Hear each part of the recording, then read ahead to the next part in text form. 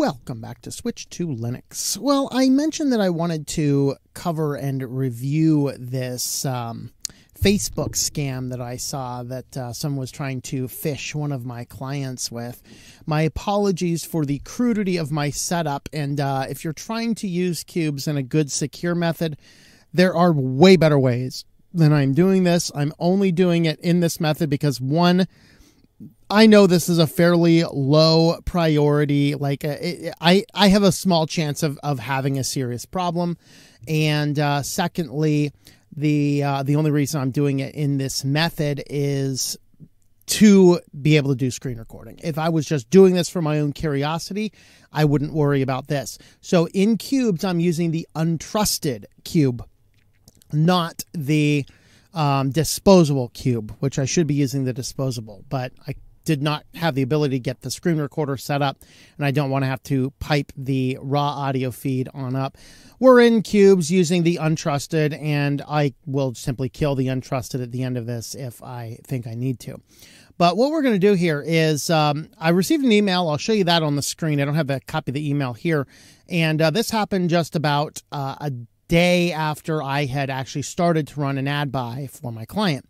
They get a message. It's like, hey, there was a problem with your ad buy. Click here. And I looked at the thing and I said, don't click anything. That's a phishing scam. It's very interesting that we get a phishing scam right after we do ads. So it tells me running ads on Facebook is not safe.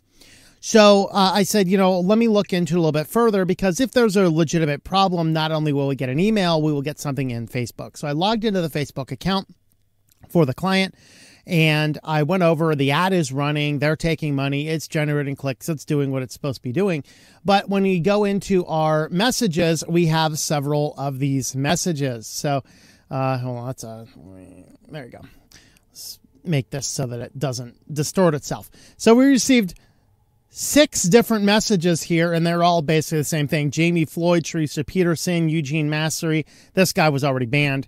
We have Charles Chen and Amy White. This is Amy White's message here. Now, they're all using these generic, this is a support, this guy is a similar support, this is a similar support. I don't know what this guy was using.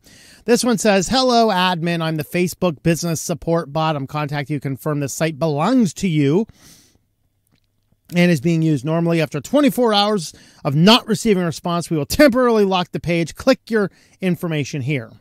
Very fascinating. And then here is, what's this one? Hold on.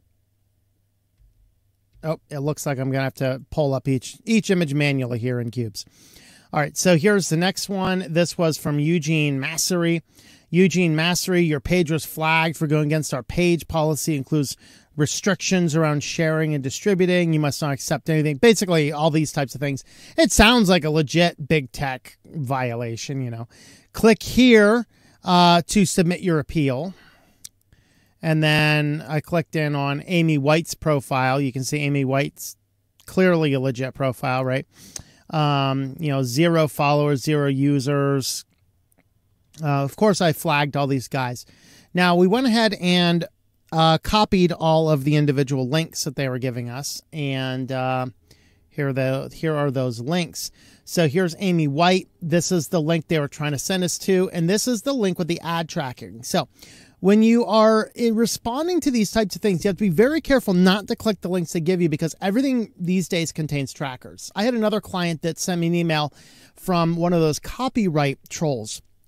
And the copyright troll basically says, hey, we think you're using one of our images. Here's where it is. Well, if you click the link in the email to see what they're talking about, they have a record of you clicking the link. So it verifies them. If they are taking you to court for some stupid reason, then they have the evidence that you saw and clicked it. Whereas if you just look at the information, you can extract the link they're trying to send you to without any of the trackers. You could see what the thing is without actually triggering something back. So that's what we're seeing here. This is, I don't know if this is a Facebook link shortener or what. It does appear based on this root domain to be on Facebook's account. And I have this set so we can actually see if there's any funky odd characters in here. So apparently this is probably a way Facebook is tracking accounts, and then it's going to the link, and then this like %2 indicates it's a space. So you can see, or a slash in this case. and then link slash, and then there's help underscore contact. And then after this is part of the tracking code. And then you'll get on and you'll see this ampersand. This ampersand tells you that this is some other tracking code. Now, I noticed that this tracking code and this tracking code and this tracking code are all the same, which tells me all three of these users are sending me something tied to the same general campaign. They're trying to see if they're getting any responses. If you're clicking these links, they're going to know about it. Now, for the security of the client and to make sure there's no funkiness going around, I actually edited all of these in the same way, but I kept the general format of everything just so if somebody did copy and paste this down to verify, it would actually take you to a different tracker. So just to know. This one here actually or it was one of these two, either Eugene or Teresa. It might have been Eugene here.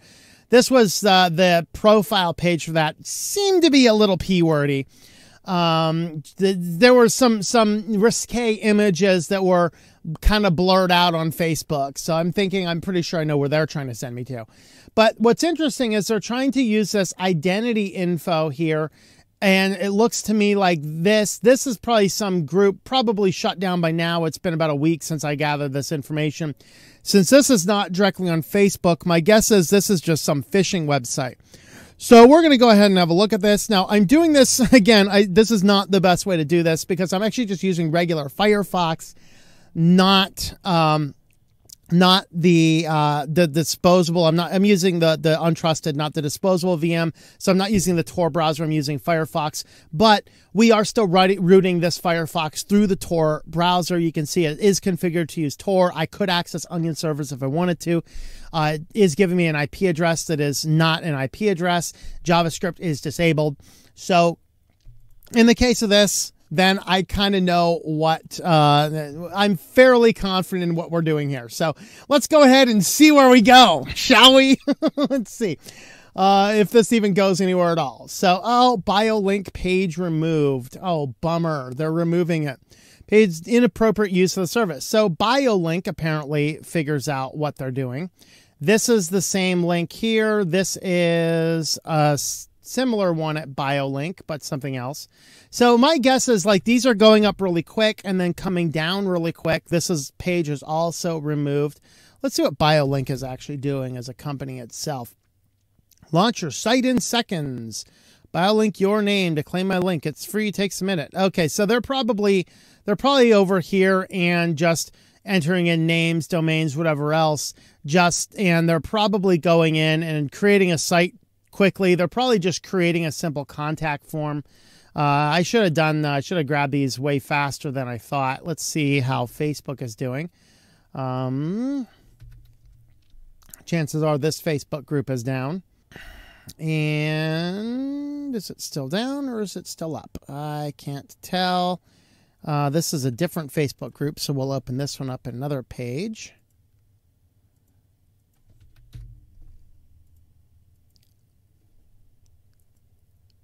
There you go.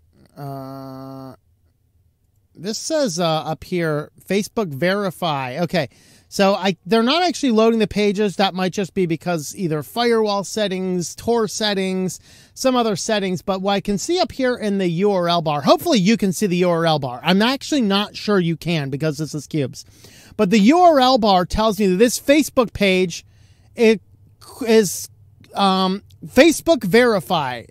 Bar, your page was flagged for going against our page policy, which includes basically it's the first few words.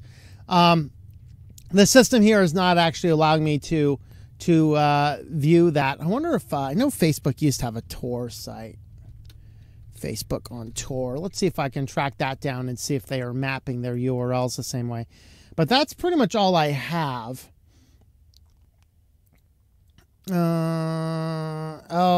That's okay. Let's do DuckDuckGo. Yeah, I have disabled JavaScript for a very good reason. That might actually be the problem. JavaScript is disabled. Should I try? Let me try doing that first. Let me try re-enabling JavaScript and see if that does it. It's only Facebook, right?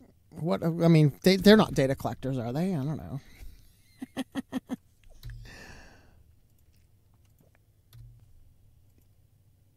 It looks like it's still loading. Oh, nope. It still just takes me to this blank page. This one's not giving me anything. This one's just giving me that URL bar and something went wrong. Yeah, they don't like the Tor or the VPN or the Qubes or something else in my setup here. No, I'm not going to this Facebook page without any form of protection. Come on, man. I need me a net condom. So that's what Qubes is being for me here today. But hopefully this helped out to just kind of spot what to look for. Obviously, nothing here is legitimately from Facebook. They're doing tracking campaigns, and you can see that these three, at least, they're giving me the same tracking ID number, indicating that they're all tied to the same campaign. These two, of course, are the same pages, right? Let me double check. Help contact 690-830. So these two are the exact same link, exact same message. However, a slightly different Facebook tracker. This one and this one are a different page. This is probably the same campaign. It's just they recognized their page was taken down too quick. So it's the same. Campaign tracker. It's just a different page there. So there we have it, guys. Not a ton of super amazing useful information other than how to spot a scam. And, you know, obviously if you get back to your Facebook page and people are giving you stuff like this, it's not legit, whether that's in your email or in your Facebook Messenger or whatever else. So that's what we have for you. Thanks for watching, and we will catch you guys next time. Thank you for watching this video from Switched to Linux. This channel would not be possible without the backing of the program supporters scrolling on the screen now. You can be a supporter at Patreon at patreon.com/TOMM or at thinklifemedia.com. I also want to thank the open source community who creates such excellent software that makes producing this show possible.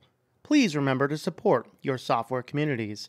Thank you, and I hope that you enjoy switching to Linux.